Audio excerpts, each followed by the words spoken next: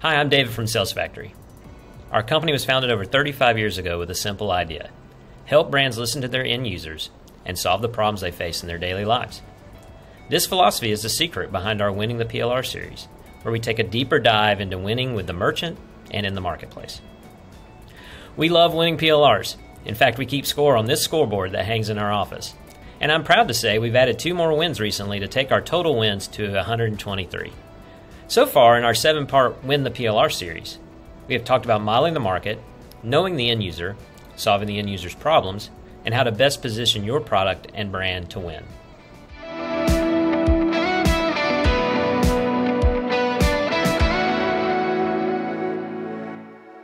Today, we will discuss how to take these learnings and positioning to build a sales program and bring it to life across the consumer's journey, and fitting it into the broader context of the retailer's environment.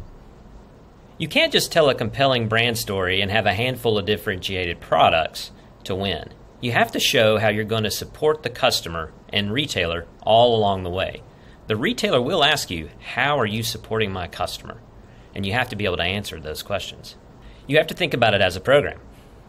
There are many touch points across the end user's journey that you have to consider and anticipate. You also have to consider how you're going to fit into the retailer's strategy and how you're going to play a role in that to activate against the consumer. Helping the customer on their upfront research, to when they get in store or online, to the services and support they're going to need on the back end, all help drive the purchase and loyalty. First, you have to understand the role of the category at the retailer. Is it about driving top-line sales, propping up margin, traffic driving? Appliances, as an example, are a great top-line driver. Hardware, on the other end, is about mixing up the margin. So understanding that role of the category is really important. But you also have to understand how each product plays inside the lineup. Is it about driving attention? I remember working on appliances a long time ago, and we would put the candy apple red front loaders at the very front of the display. We didn't sell a lot of those, but it was about drawing people in. That was the role of that product. Or is it about having a high-end product at the end of a run to help people see the price points go up higher to help pull them up the line? Understanding that role of the product as well as the role of the category will help you succeed in the merchant's eyes. So once you have an understanding of the role of the category and the role that your products are going to play, it's really important to understand the key touch points for the end user. You can do this with a path to purchase study that will map the moments and the most influential aspects of that journey and help you know how to build a program around that to drive the most success. Armed with all this context, you can begin to build your program, thinking about the journey that the customer goes through. One framework that we've talked about before is learn, shop, buy. Understanding what people need as they approach the learning phase, the tools that they need as they hit the shopping phase, and the line design and the promo strategy that helps them through the buying stage and gets that right product at the right price point mix that the retailer wants will help set you up for success in the PLR. In the learn phase, what are ways to win before the end user even gets to the aisle or the website? Thinking about your online content, your brand. Show how you're building helpful content for the end user and how you will have a plan to drive people to that content through organic, paid search, and advertising.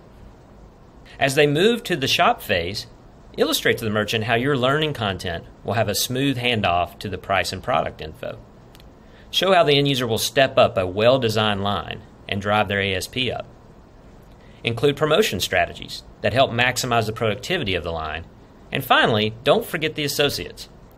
A well-trained associate can help give the merchant confidence in your program and help ensure success.